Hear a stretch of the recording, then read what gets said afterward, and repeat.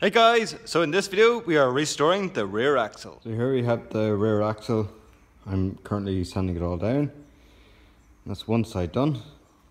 I still obviously have to do this side. But that's what it looks like before I go near it. So it is all rusted. It's only surface rust. There's no actual rust gone penetrating down into it.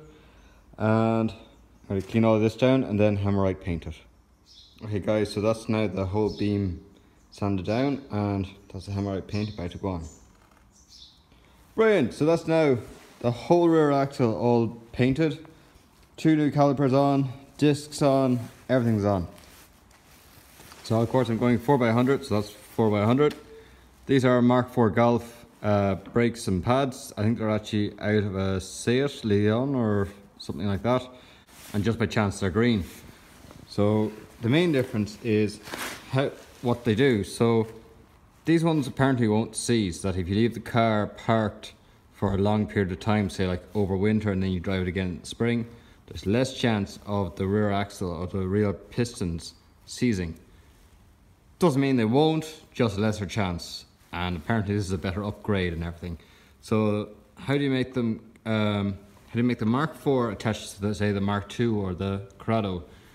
And it's these Goodrich hoses. Goodrich hoses.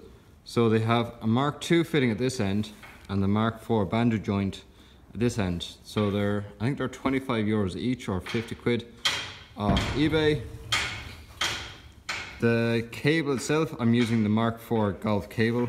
So that's the cable down there. With the ball just falling out of it, that's all.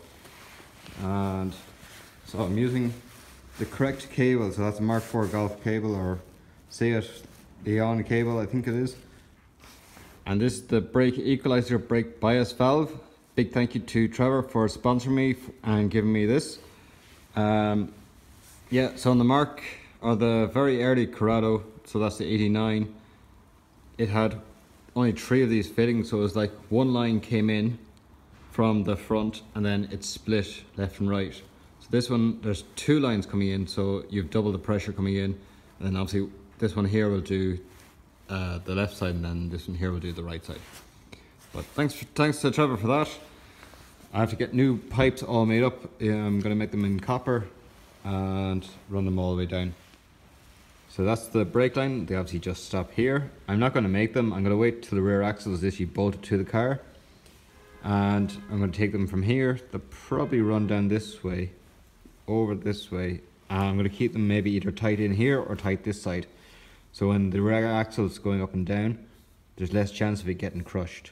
So yeah, probably either come in this side or come in tight this way, and then just at the last second loop around and up in here. Alright, that's basically the whole rear axle now painted, rebuilt, ready to go. So guys, that's now the rear axle now finished. Thanks for watching. Rate, comment, subscribe, and if you can, sponsor me. The link is in the description below. See you next time.